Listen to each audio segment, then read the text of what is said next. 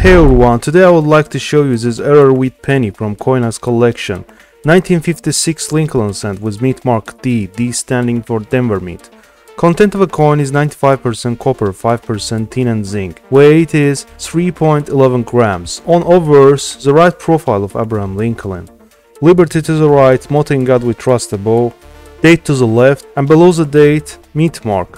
On the reverse, two wheat ears surrounding the face value and lettering United States of America e pluribus unum above. This penny is at very fine condition. It bears the mint error, most common one among error coins of COİN's. A color die clash, or generally known as railroad ream. These light doubling on western reams. We witness die softness on Lincoln's profile. Strike is not as sharp as you can see.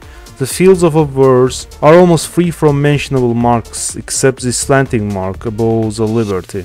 Several dents show up between 4 o'clocks. Very little amount of reflectivity seen on this side of a coin. The backside of a penny shows abraded and worn surfaces. Mostly rubbed surfaces are witnessed on the wheat ears and upper parts of e pluribus unum. At the same time, United States of America displays uneven distorted surfaces. According to PCGS, sales record for 1956 D penny was set in 2005.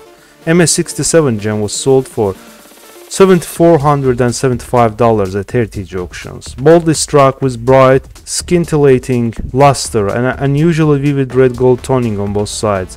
But most expensive 1956 penny overall is this red Lincoln cent struck by Philadelphia Mint at mint stage 67+. It displays vibrant fire orange luster and bold strike with no trace of carbon or handling. Eye appeal is stunning. Sold on June 18, 2021 for $13,200 at heritage auctions.